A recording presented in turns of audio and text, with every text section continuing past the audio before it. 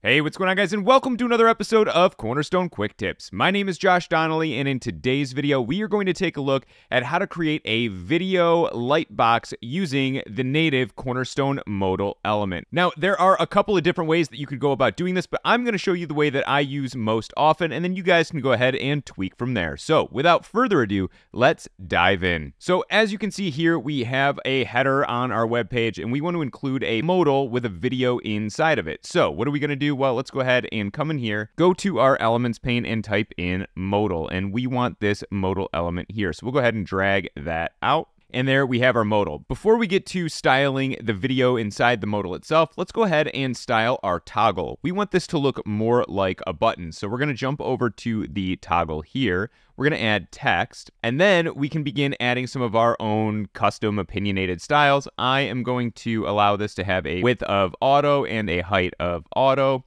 And then we can come down to our padding and make it more button-like. Let's just do something simple like this, 575 and 85, something like that. So a little bit of padding on there. Now let's get down to our text area, and we'll just type out watch video, something like this here. Now let's keep scrolling down. We're not going to style color and all of that fun stuff, but we do want to add something other than the hamburger menu. We want it to be more obvious that this is a video that we'll be playing. So we're going to toggle over to our Font Awesome graphics here, scroll down to our icon selection, and we'll type in play. And now we could pick any one of these. Let's go ahead and use something like, let's do this one here.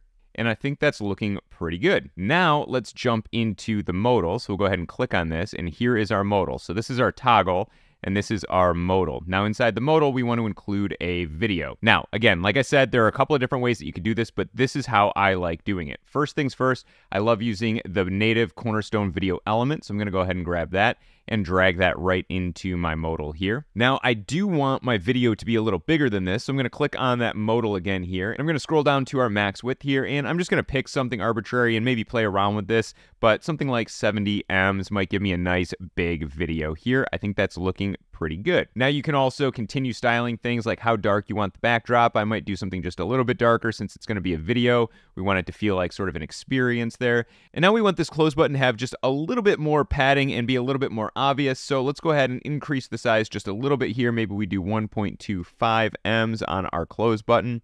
And I'm going to make it white, and then we'll do sort of a transparent white on hover, something like that.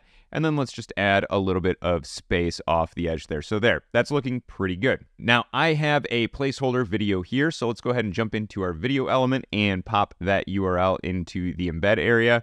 And here we have our video. I personally don't want to include this border here. You might. So I'm going to click on the modal again. I'm going to scroll down to our padding, and I'm going to go ahead and turn that off. So now something you see a lot nowadays, especially on platforms like YouTube, are rounded edges on the video. And so we're going to do something similar to that using the border radius. So let's jump into our border radius and add a border radius of 1 Now we are not doing this on the video element. We are doing this on the modal itself, and you'll see why in just a second. So let's add 1 And it doesn't look like anything changes. But now let's scroll back up to the top of our modal element controls here, and we are going to click on Overflow Hidden. And as soon as we do that, the edges of our video are rounded out. Now, you might see a little bit of white in those edges, and that's because there is a background color on the video element itself. So let's go ahead and click on the video element, go to Frame, grab our background color here, which is not necessary. You could make this black, or in my case, I'm just going to go ahead and make this transparent. And then jumping back to the modal, we want to make the background of the modal transparent or black as well. And then we don't have any of that edge color bleeding over there, and things are looking pretty good. Now, we might want to add a little bit more separation between our video and the background, just so it feels like it's raised off the surface a little bit. So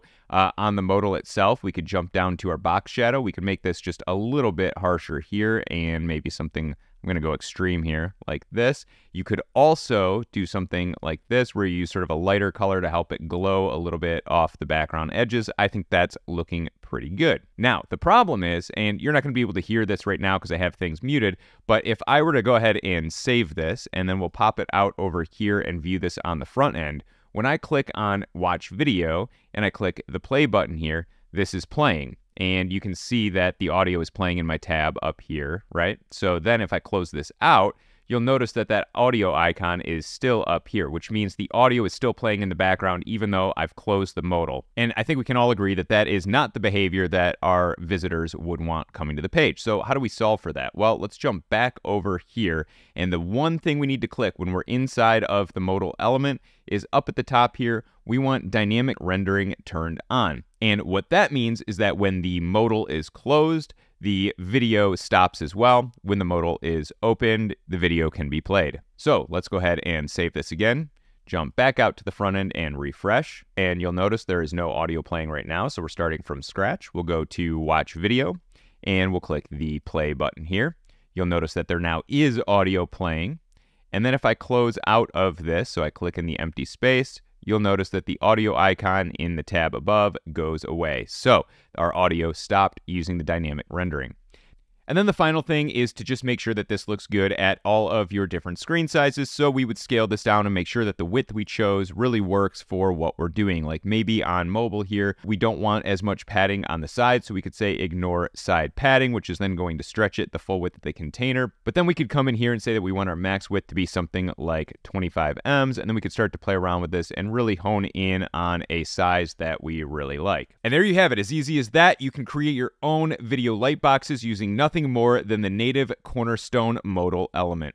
As always, I hope you guys find these videos useful, and I will see you guys in the next video. Happy building!